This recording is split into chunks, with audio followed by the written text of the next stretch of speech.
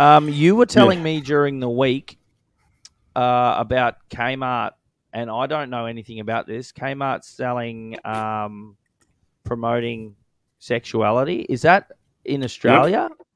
Yep. Australian Kmart? Yes, it is. Yes, it is. Because I'll call her Maria, who's a mum, and this is we'll start off with this one. So I don't know what the name of the book is, but this is one of the pages.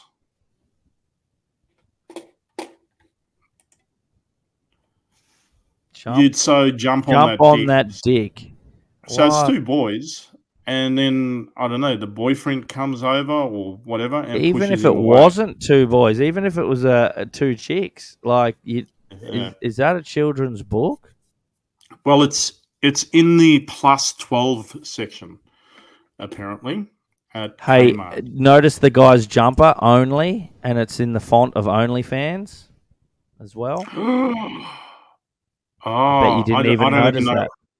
Oh, I didn't even know what the font for OnlyFans is. I've never been on it. No, I haven't either. Not that you have. I haven't. I honestly haven't. I don't waste. I would never waste my money on that. It's absolutely. There's enough internet porn for free without having to sign up for a $5-10 a month bloody or a week or whatever it is to see some chick hock her fritter online. I'm good. But I have seen the font, and I've seen it talked about a lot. It's very much in the culture, online culture now. But that's definitely the OnlyFans. Like, why would you have a jumper with "only" written on it? It's just the only thing that they did was didn't put the fans part. Yeah. So this is she posted it with this to say. She goes, I'll bring that up. No. What a surreal moment in time. Kmart, whilst perusing the kids section, looking for an age-appropriate book for my GG. What's that? Great. I don't know. I'm suggested following. Yeah. Apparently all teachers approved. Go woke, go to hell. Oh, so that's even worse then, man, because it's an approved book. What's the book called?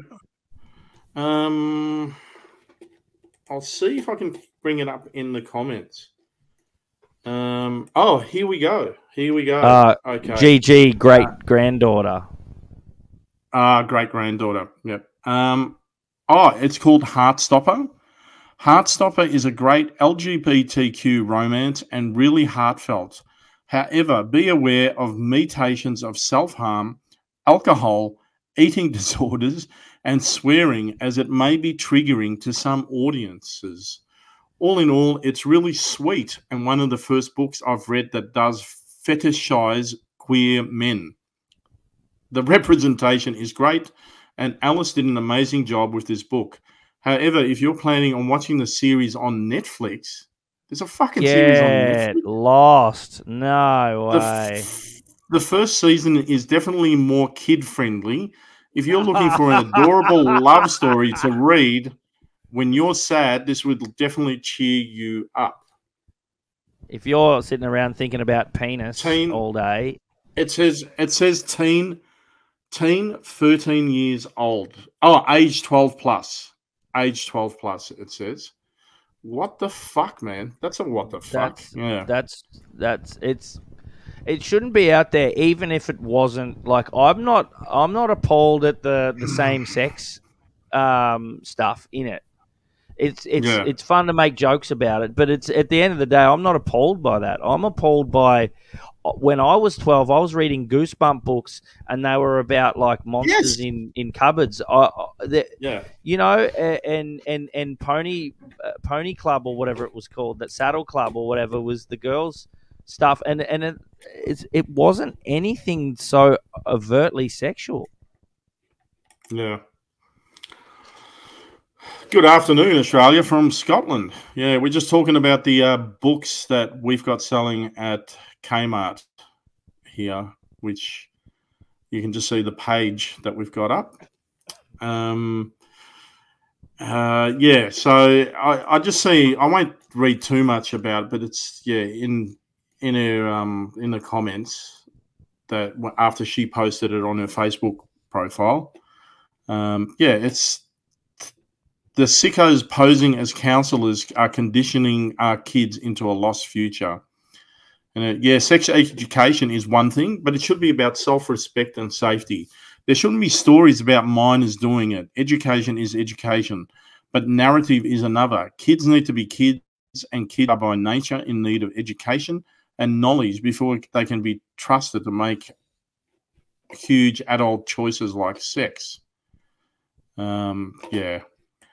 Not to mention now, that there's that, like they mentioned in the book, there was self-harm and all sorts of other things that, and all of that goes hand in hand. It's almost expected in that community, self-harm and drugs and mental problems. And it's kids don't need to know about it. It's like it's just part of the indoctrination. Now this is from the same person as well. She posted this. That's not funny, but this is in Cotton-On. This is Cotton-On. This is what they're selling. Oh, hang on, let me hide that. Can you see that? What that is? A G-spot vibrator, curve shape. Yep. 10 intensity levels, compact case. So they're selling sex toys in Cotton-On. Yeah. Is that Cotton-On for kids? Tell me it's Cotton-On not. for kids. Yeah. No. Cotton-On for kids. Yep. Whoosh, it's called. And this is what she commented. So I kept it. As a parent, I'm done. Seriously, Cotton-On. You have absolutely stooped to a disgusting low, especially where children come in every day.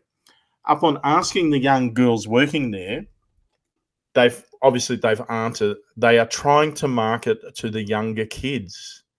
I'll go a step further. You, Cotton-On Group, how is this not seen as exploiting young teenagers working at your store who are forced to sell to any age child who wants to purchase? What is the criteria? The age of consent. How dare you, Cotton-On Group? Do they have to... If a young girl wanted to purchase this, would she have to show ID? Like, I've got no idea. Like, this is something you usually see in a sex shop. Do you have to? I haven't bought a G-spot vibrator anytime recently. Do you need to be over a certain age to buy them? Is there a an age check when you buy sex toys? I honestly don't know. I've got a friend we can ask, but yeah. Sorry, man. It's. I actually can't believe that. That is insane. Like a fully fledged vibrator, and then they're trying to target younger kids. It's not even legal. Surely. Yeah, I don't understand how. Victoria, I have too. Whoop, whoop, whoop, whoop, whoop, whoop. What's the name of the book again, Emma? It's Heartbreaker. I'm just going through comments. That's cool. Yeah. Huh. I'm sort of behind on the... I was reading Choose Your Own Adventures as well. I used to love them, except I struggled. I used to struggle because I'd hold my finger in a page because I couldn't just choose. I wanted to make sure I chose the right direction, so I'd end up with like 10 different placeholders trying to make sure I didn't go. And then, but obviously, you can never go backwards. It's very hard. Yeah. Oh, Simon was at my birthday that you came to. Oh yeah, I remember Simon. Yeah. So was it Simon that cracked that mad joke last week? I think it was. No, that was the other Simon, Appleby. So there's two Simons. Yeah, and both security guys. Yeah. So, do they come with instructions where to find it? Some say it doesn't exist.